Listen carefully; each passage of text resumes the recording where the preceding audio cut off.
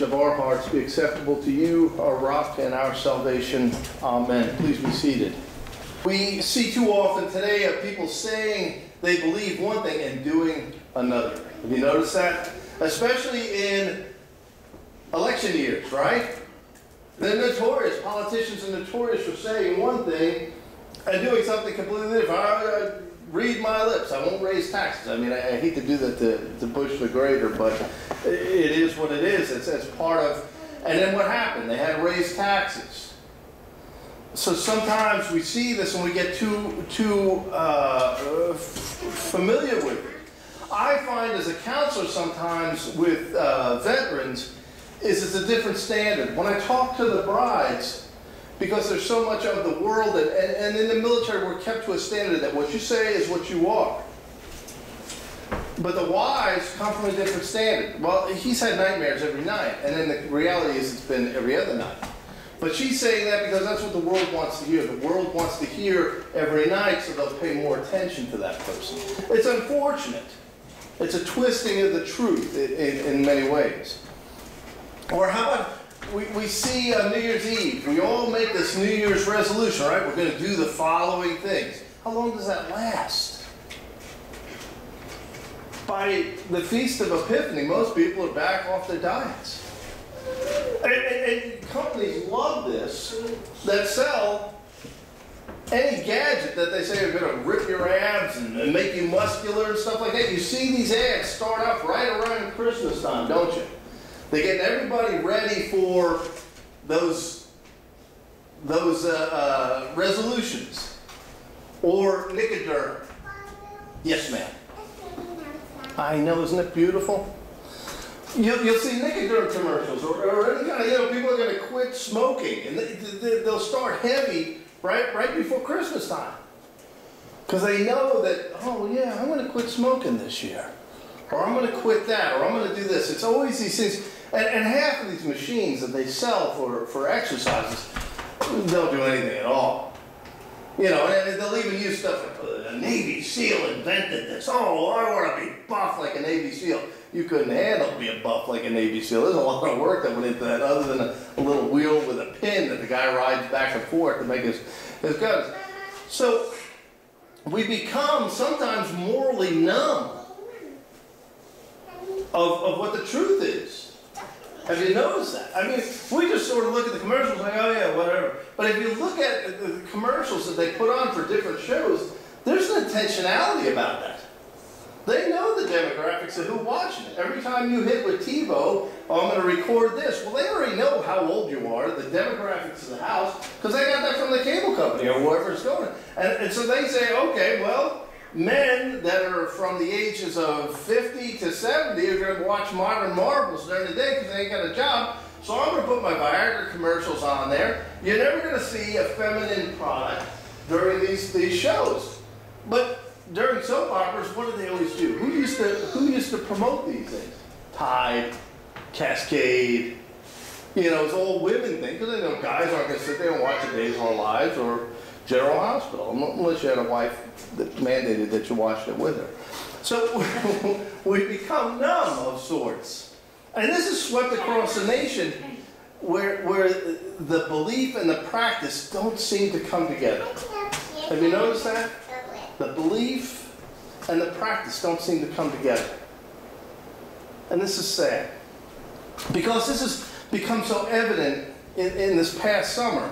As we pull apart the study of James, you're going to look at yourself and say, I do that. Or I see that happening outside in society, and that's okay. Because that deals precisely with the problem. And it does it in such a sophisticated way. I mean, James does not just say, practice what you preach, but he also says, I'm going to show you how.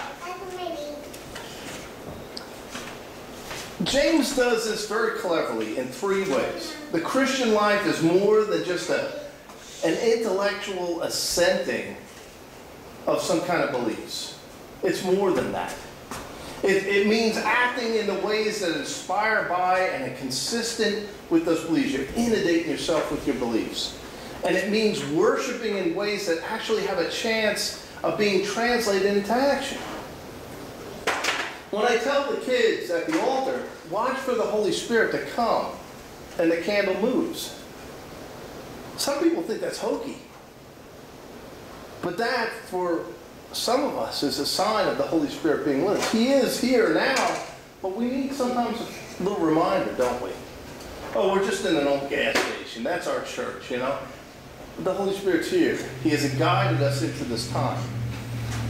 The second part that James does is there's an observable pinch points where there's a disjunction in most of us between our faith and our practice and where it shows up.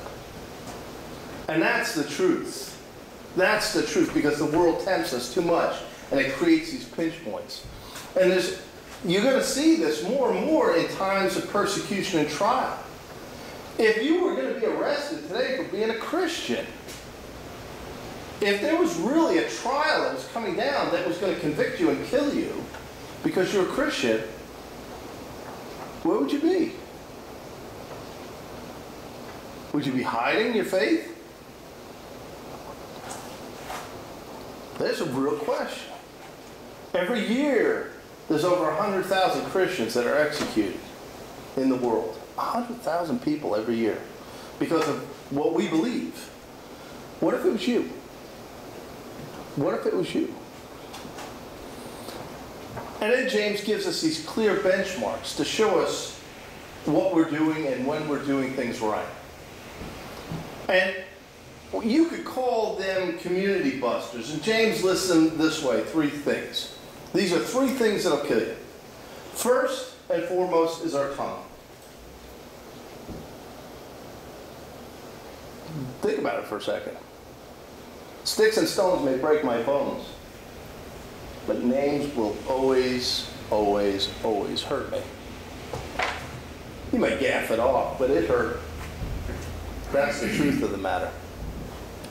Our tongues can easily reveal a discrepancy between our faith and our practice, particularly when we use it to talk about God's love in ways that display little love to our fellow human beings.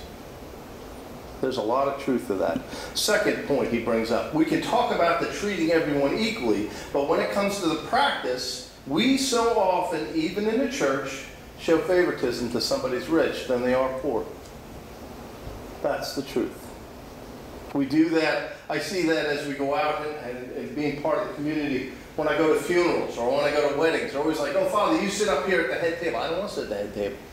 I'm okay with sitting in the back with, you know, the mother and father of the bride or the groom. I'm okay with that. But we all have that feeling that, okay, a U.S. senator's in town, so he has to sit at the head table. We got to go meet him. What if we were to say, oh, well, listen, you know, Howard, the guy that runs the fruit stand, he's going to be down at the Epiphany Church. Let's all go down and meet him. Would you all? But if I said, President Obama's going to be down at Epiphany Church tomorrow, let's go meet him. Which one sounds more appealing to you? Well, to some of you, neither. Howard sounds more appealing. But you understand what I'm getting at. Is that we, too often as a people, we look at people's position a little bit more than we should. You work just as hard in your cubicle as the guy who has described you. There may be a different work that you do, but it's a work that makes a functioning company work, however the case may be. And the third part he brings up in this is that truth can be taught arrogantly or with humility. And this is fundamental to who we are as a church. The same truth, mind you, yet it becomes more true when it's taught from a person with humility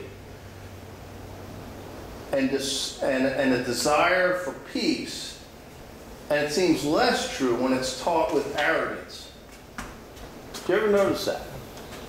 How many of you have been in there with somebody that you want to get to church and you're like, well, they just don't get the idea. We got to go there. You got to come to church. You got to do this. You got this form up. And it's true. They have to go to church, or they have to do this, or you have to quit drinking. Whatever the case may be, we can get up there with an arrogance, and that's going to turn that person off. More than, hey, I love you. I've been down your road. Let me tell you what helped me.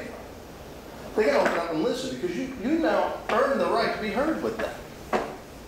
So that's what James is saying, that sometimes you may have the same story, but the way that you present it is going to be very, very different. Now, for some of you, I may be showing my age, but I remember one of the most fundamental things that happened to me was in 1990.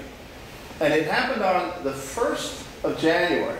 And, you know, everybody's getting up and they're all like, oh, you know, what a great New Year's Eve, or bad, depending on what part of the country you're in or what party you went to. But I remember that Czechoslovakia had just become a free nation. And some of you may remember this. And there was this guy named Havel. He was a former communist. And he was elected by his government, his newly elected government, and most of them were communists. But he was elected by them to take over and to be the president of Czechoslovakia. Now this is after 40 years of Tito, and you remember he even changed the colors. We wouldn't be red, we'll be blue. You know, we're going to be a different type of communism. But there was a totalitarianism. There was a repression of the people, and so he's elected president by this parliament that was dominated by communists. And Havel said this. This was on New Year's Eve, 1990. He says, "We lived in a contaminated moral environment." Sounds familiar. "We learned not to believe in anything, to ignore each other, to care only for ourselves. Concepts such as love, friendship, compassion, humility, and forgiveness lost their depth and dimension. And for many of us, they came to represent only psychological peculiarities, or to resemble long-lasting greetings from ancient times." How many times have you said, "I love you" to somebody, and all of a sudden it sort of becomes a habit, and you're like, "Oh, yeah, whatever, that is." So what do I say this? He goes on to say, "It would be quite unreasonable to understand the sad legacy of the last 40 years as something alien, something bequeathed to us by some distant relative. But on the contrary, we must accept this legacy as a sin that we have committed against ourselves. As this summer unfolds, as both myself and other preachers that are going to be in here, as we look at the book of James, we're going to start seeing the similarities to the Czech President Havel's speech and the book of James. James was living in a similar environment. He was being persecuted by Paul, or Saul at the time. He was being persecuted by Saul in the church. We both are virtually interested in the creation of a true community. Havel and James wanted a true community. An era in which a sense of personal responsibility seems endangered. Havel calls it true, as does James. James is also unafraid to call sin by its true name. And like Havel, he will not allow us to shirk responsibility for our actions or the evil that occurs because of our inaction. There are different ideas as to who the author of this book is. I've heard some say that it's another James, or it's a tribute to him, but I believe it is the brother of Jesus Christ. But I, like most theologians, believe that it is put in there for a reason for us to learn. And especially as a new church, the book of James is foundational material. Not fundamental, foundational material. Are you only a Christian in here? What do you do when you get onto Highway 17? That's what James is saying. You have to be the same here as you are out there. You're going to have a few surprises in people who are going to be preaching. And I look forward to the summer with some of you that are going to be called forward by God to preach about how you live your life and how the book of James tells about that. We are on our way to a life of changing, all of us. And after the visit, just like Paul, after that visit with Christ, these people are going to explain how their life has changed and how they put themselves second and God first.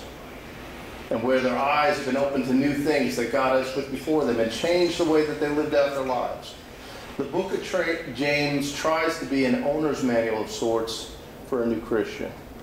And he must master at convicting, refining, and empowering. Those are your three key terms. Convicting, refining, and empowering. If you're not convicted, you haven't received the Holy Spirit yet. So I beg you this summer to keep up with either, if you're going to be off on vacation somewhere, please keep up with the videos as we go through this. But the book of James is foundational material for us, and I see this as being nothing but a good win situation, because James, is always going to talk about that we as Christians need to go to the cross. We as Christians need the cross. You cannot allow the cross to be anything other than our life savings in the end. That is what James is going to preach about. So pray for me as we go through this series, and prayerfully you'll get something out of this that will change you, and hopefully it'll guide you into meeting the Holy Spirit, and prayerfully you don't lose your eyesight with scales and have a few of us afterwards. In the name of the Father, the Son, and the Holy Spirit. Amen.